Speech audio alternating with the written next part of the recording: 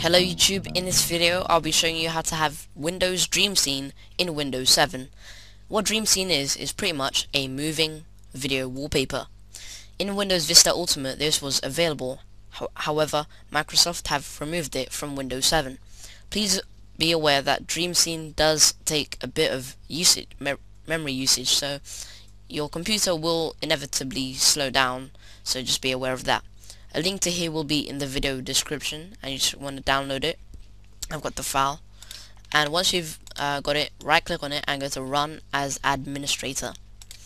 Then you should be able to have it after you restart, and I've got some dream scenes here. As you can see, I've already got it working, and that's pretty much there. If you want to disable it, which you may want to do, if you find that your computer is slowing down, first of all select a non-moving wallpaper. So I'll go on my desktop,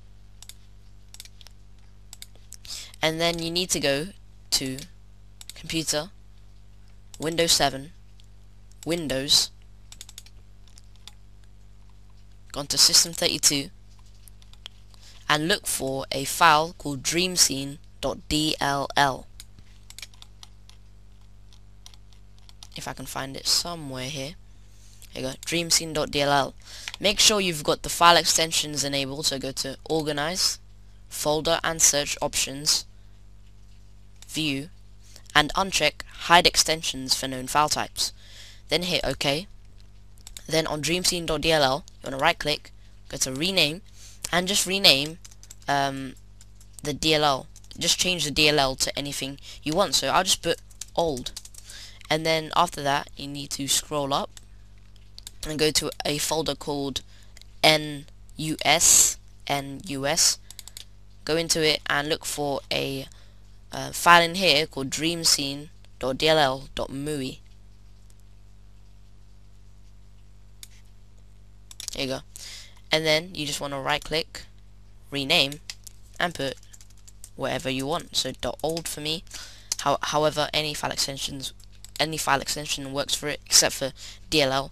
Remember, you just have to change at the end. By the way, you don't have to change it because the final thing is what the file will depend its type on. So because old is the final extension there, that it's turned into an old file. So now you want to right click on your taskbar and go to Task Manager.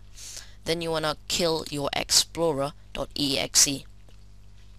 Just a quick note, if you have Dreamscene, just to make sure, if you right click on your desktop you should see Play Dreamscene.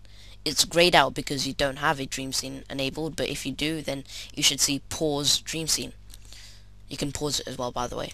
So I'm just going to end explorer.exe, then go to New Task, then type in explorer.exe, hit OK, and basically what it does is, because Windows Dreamscene works with explorer.exe, and because we've just changed it, we just need to restart explorer.exe. Now if I right click on my desktop, as you can see there's no more Play Dreamscene, which just points out that Dreamscene is not enabled. So thanks for watching. Please comment, rate and subscribe if you like my videos, and thanks again.